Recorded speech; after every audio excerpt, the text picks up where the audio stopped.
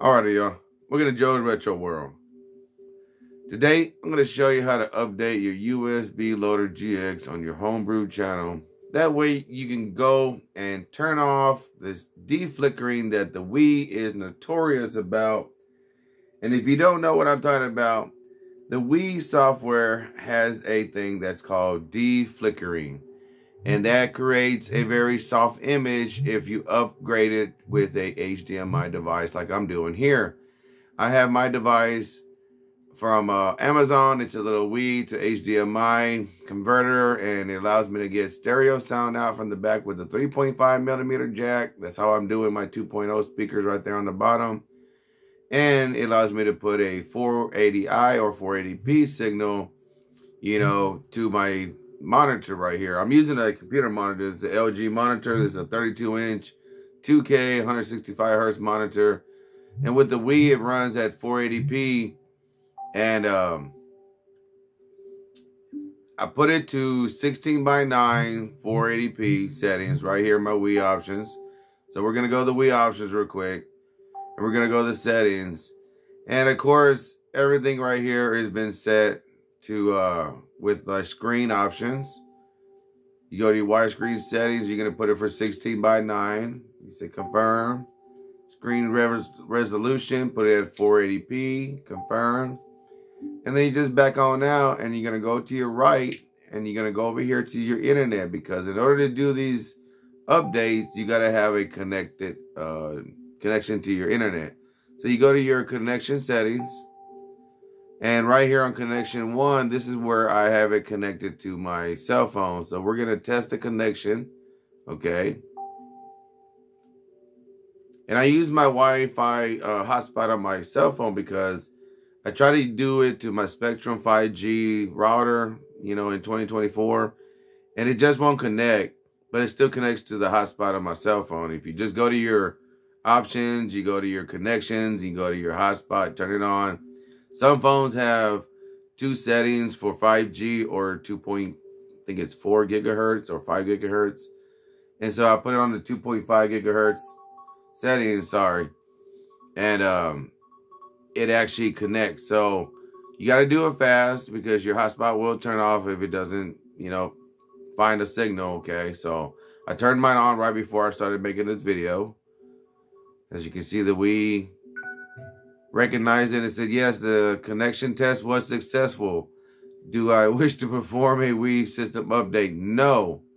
And the reason why you say no is because you have a homebrew Wii, which if you update it, it'll brick the Wii, and you don't want that, because then all the work that you did adding homebrew channel to it is down the drain. So don't update it. All you gotta do is just make sure that you connect to the internet. So start your homebrew channel, and the Wii adds this deflickering, and it also stretches out the screen. And in order to fix this, the USB Loader GX has been updated.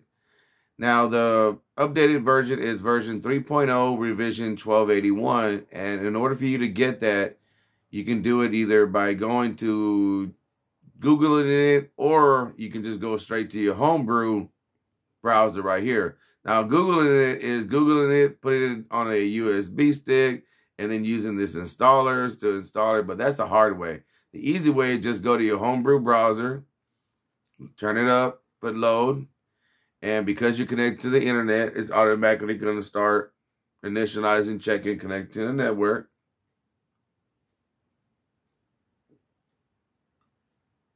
And this is a feature that they just barely added last year, because if you like the Wii like I do, love playing on it, you love playing it and on these HD monitors, but it just looks a little soft. It just always looks soft. It wasn't completely super sharp, and everybody thought it was due to only being in 480p, but no, 480p can look really sharp.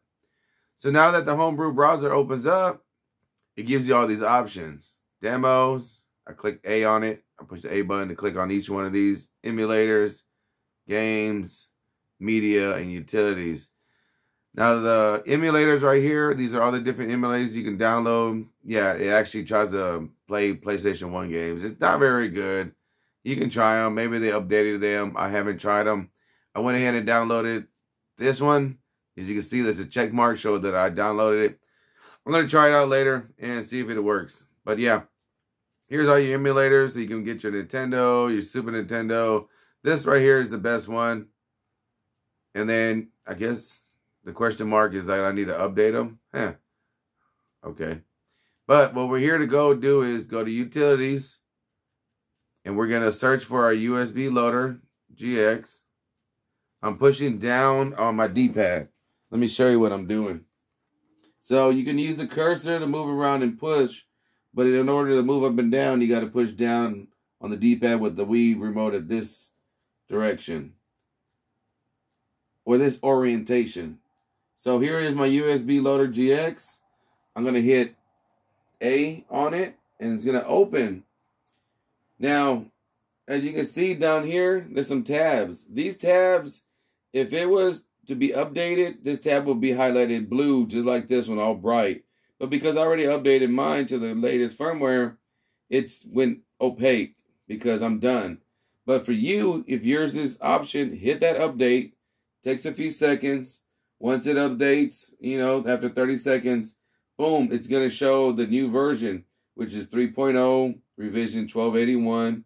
And look at this, y'all. This was made in January 7th, 2023. Here we are in 2024, and people are still working on updated software and firmware that we can use to make the Wii even better. That's really cool. Okay, so from here, once you updated it, your USB, you can go ahead and do this for everything. You can update every other device, whatever thing that you have on your Wii from here, okay? Now you can update it by going here and clicking on the emulator, and it'll actually, let's try this, because this is what I got. Look, awesome. There's a new update in July of 31 of 2023 for my SNES emulator for Super Nintendo games. So we're going to update it so you can see what it looks like. So here it is updating in real time. This is nice. Wonder what feature they added to this.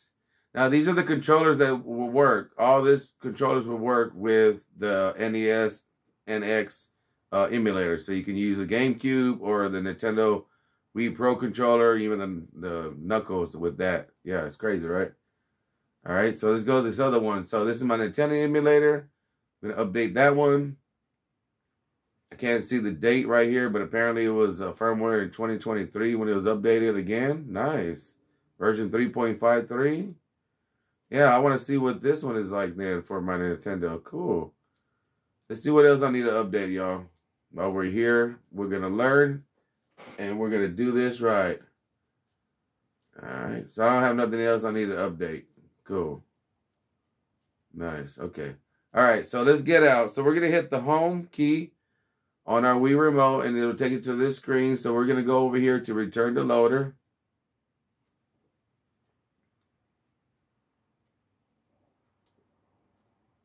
And now we can open USB loader GX. It's been updated. Down there on the left bottom, you see version 3, revision 1281.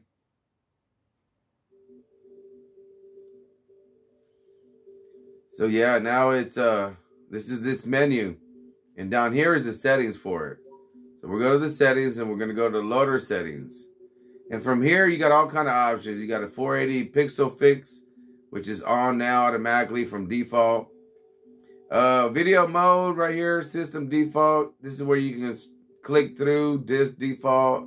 You can force it to PAL 50, NTSC, region patch, PAL 480p, force NTSC 480p.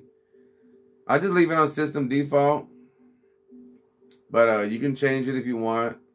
Now you can use your cursor to move it up and down like this, but this is kind of crazy.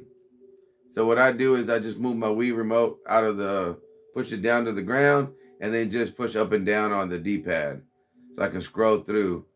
Now this is the D-flicker filter. I have it on off extended. If I hit the A button, it changes to on low. These are the original settings from the Wii. So it gives it this soft look. Now you can go from low to medium to high or auto. Now if you leave it on auto, it's going to be the factory, you know, flickering that softens it up so that you can play the Wii on a CRT TV. It looks better. But for our updated version, we want to go ahead and put it on deflicker extended off. Okay. Now the second thing we want to do is we want to fix the ratio of the Wii games. Now if we leave video width on auto, this is the default setting, and this is where it stretches the game to a full 16:9 ratio. But because we want to take that away and fix it, we're going to put it on frame buffer. Okay. That's what we're going to do. We're going to leave it right on frame buffer, and that is it. That's the only thing I'm going to change. You can go through if you want and change other settings, but I suggest you write it down before you change any of these and go through and see if they help you out. There's also a section for the GameCube, because you know you can emulate GameCube also on your modded Wii. It's awesome. It plays everything, y'all. It plays everything. So what we're going to do, we're going to go ahead and back out. And now by putting it to those settings, it's going to sharpen the image, but it's also going to make it to where it doesn't feel the whole screen is. You see how this screen is from one end to the next? It's going to shrink this whole screen to where there's like these black bars on these left and right side. And let me show you with these games. Let me show you right here. This game looks beautiful. It already looked great. But now with these added features of the deflickering being turned off, you know, the flickering being turned off, and also now, see how it has black bars on the side? Here. So now the game is actually the correct ratio. Okay. And we're going to put that other controller in. I do have the Wii Pro controller, you know, over here. That way I can go ahead and hook it up to the bottom of the Wii. And that's it. Now, let me go ahead and set this camera up so you can see it. I want to leave the light on just for a second, just so you can see the black bars and how the screen is actually now a different ratio. It doesn't fill up the whole 16:9. And this is good because you don't have the distorted, you know, ratio. Plus now it's sharp. All right, let's move this camera up so you can see this and turn the volume up.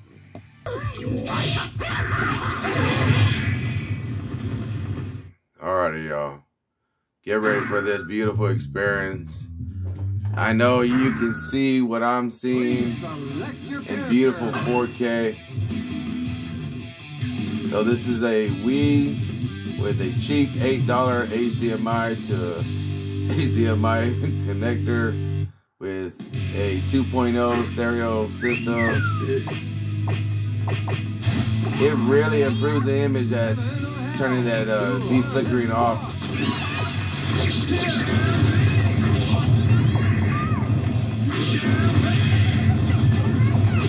And then it puts it in the correct ratio so it's not stretched out.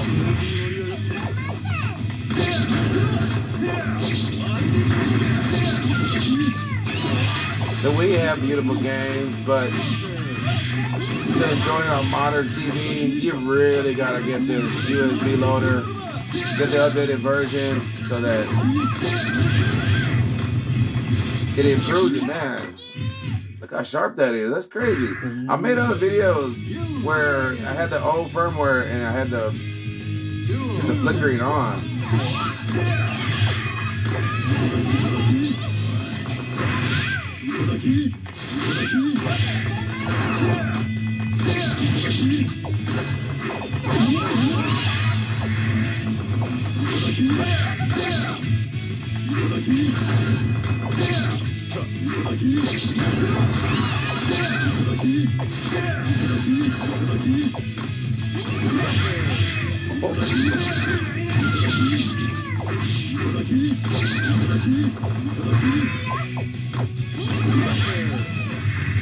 What was that? Some kind of fish? Okay, y'all. So let me go and turn it off. I'm going to leave the camera in the same settings. Everything is locked. All I'm going to do is pause it, turn it off, and so that you can see the game in what it looks like with the factory settings, okay? The screen is going to be stretched out, and it's going to have that flickering effect. Alright, so we got everything back to auto. Alright, so this is the factory settings.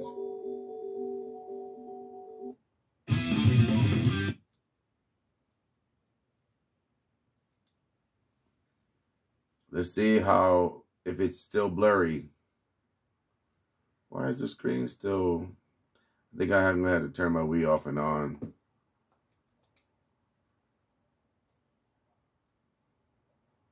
Yeah, because it's still in its... Well, I guess it ain't gonna go back to the old way. It's gonna stay sharp.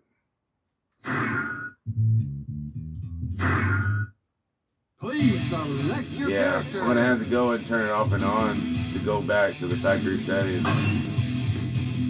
Yeah. Give me 1 second, huh? Alright, y'all. I do apologize. I can't get the aspect ratio back to the stretched out one. I don't know if it's just the game, but I did turn the flickering, the deflicker to on high. So I don't know if you can see a difference in the quality of the sharpness of the image. Before I had it off and extended. Now it's on high. And I left the video ratio, I left it at auto. Y'all see a difference in the image? Is it softer?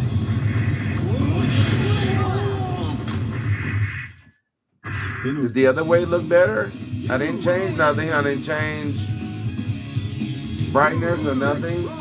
The only thing I changed different was that deflicker. It was on off, extended on the very first video. Now it's on high. Oh.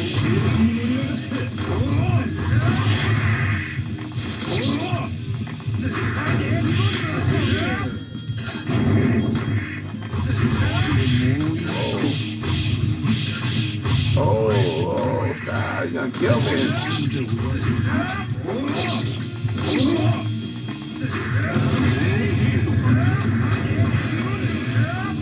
And keep doing force fields. Oh, he beat me.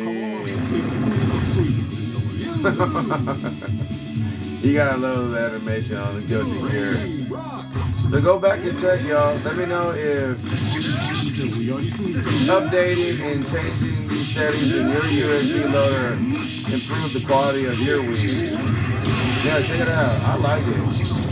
Yeah, I'm gonna go back and put it back to the off and enhance, because I really do like the way it looks. It really does look better.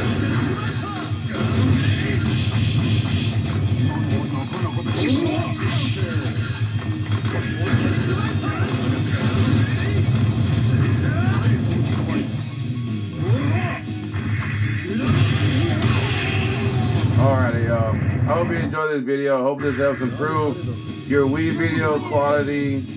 So leave a like. Make sure you subscribe to Joe's Retro World. So until next time, peace and much love from Joe's Retro World.